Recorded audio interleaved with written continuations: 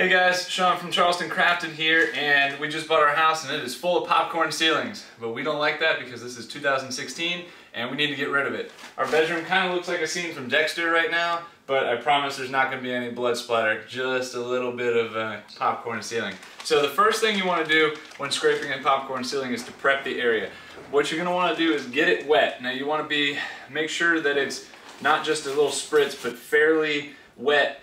So that the popcorn ceiling stuff will just fall right off. The best thing we've learned to do is to use a little sprayer that's typically used to spray poison or something like that in your yard. But this works really well. So you're going to prime your thing up, and usually it's best to work in about a 5 foot by 5 foot area. So I'm just going to show you how to do it here in this right here on this popcorn ceiling.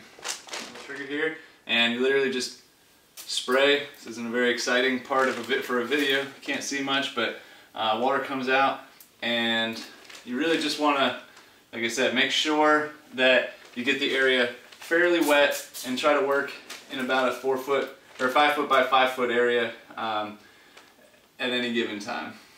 Don't spray too much of an area, you know, just dry and get hard again. You'll have to spray it again anyway.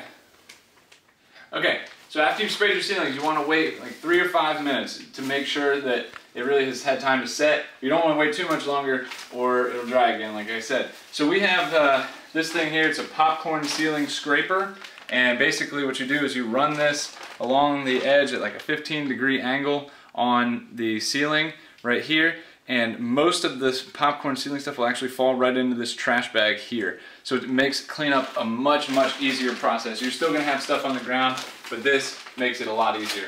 So like I said, basically you want to take this and run it at about a 15-degree angle. If you go too sharp like this, you're just going to dig into the drywall.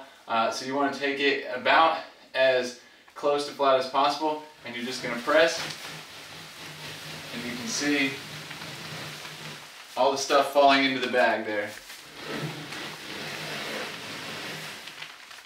And you want to make sure that you're getting as close to the drywall as possible. Try not to do what I did right there. You'll just have to sand that down. That's just scraping the drywall. Not too big a deal, but try not to dig too much into it.